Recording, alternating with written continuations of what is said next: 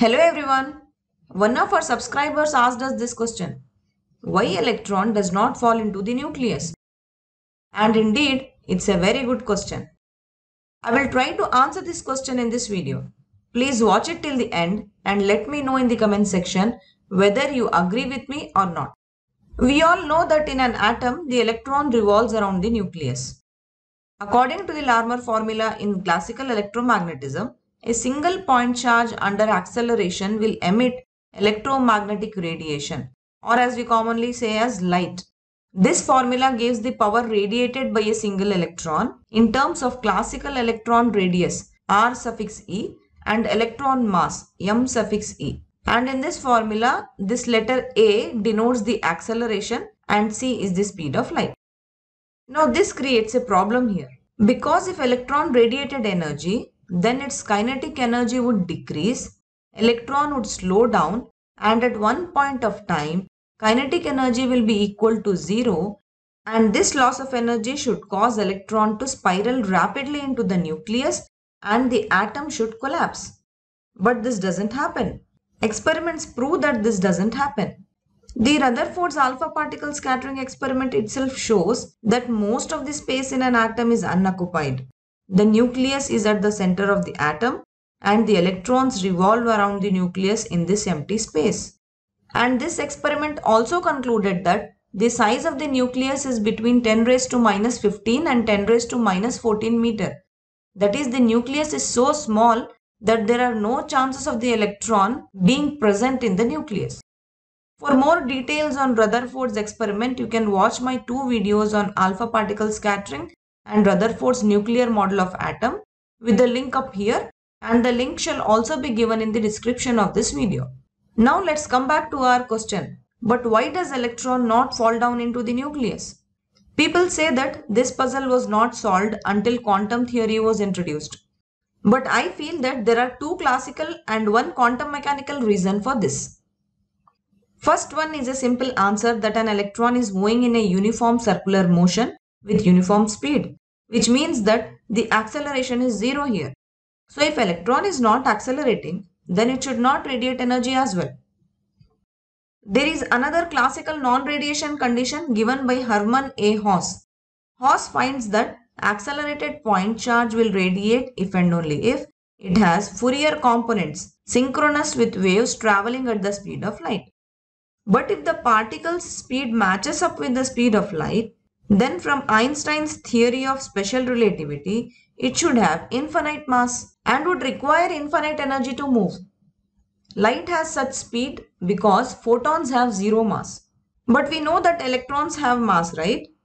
So, electron cannot have speed of light and therefore it won't radiate energy.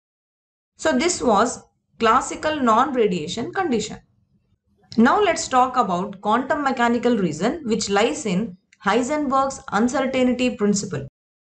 According to this principle, it is not possible to measure both the position and momentum of a particle exactly at the same time. There is always some uncertainty in specification of position and some uncertainty in specification of momentum.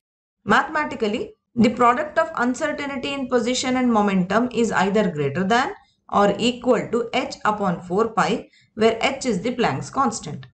The uncertainty principle allows the possibility that if uncertainty in position is 0, then uncertainty in momentum must be infinite. Similarly, if uncertainty in momentum is 0, the uncertainty in the position must be infinite, and their product is non-zero. But what does this uncertainty principle has to do with the electron here? Let's apply this principle here and see what happens.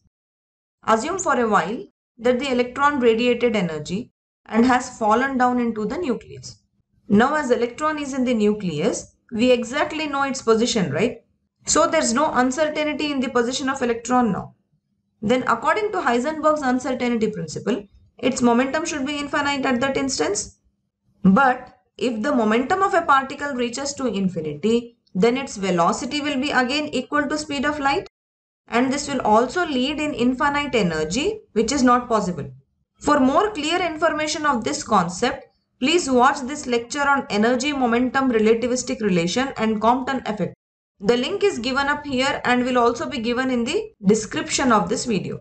So momentum of electron became infinite, leading the velocity of electron near to the speed of light. But we did all this proof by assuming that electron has fallen down into the nucleus, and now our results show that the electron is moving as fast as light, which means that we made the wrong assumption. So we can say that the Heisenberg's uncertainty principle explains us why the electron does not fall into the nucleus.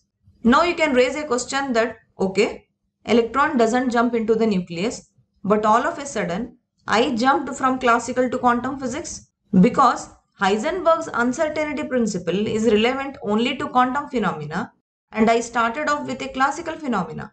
Then my answer is wave-particle duality, a concept given by the Prince de Broglie. He said that nature is symmetrical. If wave can behave like a particle, then particle can also behave like a wave. And the matter waves associated with an electron could be verified by crystal diffraction experiments as well. If you are interested in knowing more on de Broglie's hypothesis and Heisenberg's uncertainty principle, you can watch my lecture on the same. The link is given up here and shall also be given in the description of this video. Now I hope that you are convinced and will agree that the electron follows the set of rules of quantum mechanics and is a part of quantum phenomena. After knowing these reasons so as to why electrons doesn't fall into the nucleus, one can still have a doubt whether it is really a fact that electron doesn't radiate energy. In early 1900s, classical physicists also wondered that the electron didn't run out of energy while revolving around the nucleus. Rutherford's experiment also failed to answer this question. Niels Bohr, a student of Rutherford, solved this mystery with his atomic model in 1913. According to this model, the electron revolves around the nucleus in definite orbits without losing energy. And energy is needed by the electron if it has to move from an orbit closer to the nucleus to the orbit away from the nucleus. He brought in the concept of quanta. He told that the energy of an electron in hydrogen was quantized because it was in a specific orbit. According to Bohr, the electrons have discrete energy states in which electrons can stably persist. For example, elevator or a lift has its limits, right? It can take you to discrete floors and not in between them. Of course, if it is in good condition, it won't take you to a floor number 2.5, right? Or if you take an example of a railway station, your train can arrive in platform number 1, 2, 3 and so on. Like in Harry Potter, it won't arrive at platform number 9, 3 by 4.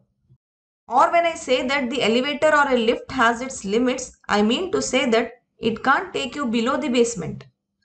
In the same way, there is a minimum energy state called ground state below which the electron cannot simply fall. Bohr boldly deviated from classical physics by stating that the electron doesn't radiate light while it accelerates around the nucleus in a single orbit. But the radiation of light occurs only when the electron makes a transition from a higher energy level to a lower energy level. And of course, this situation is to be agreed by both classical and quantum mechanics. I hope that you all like this video. Thanks for watching.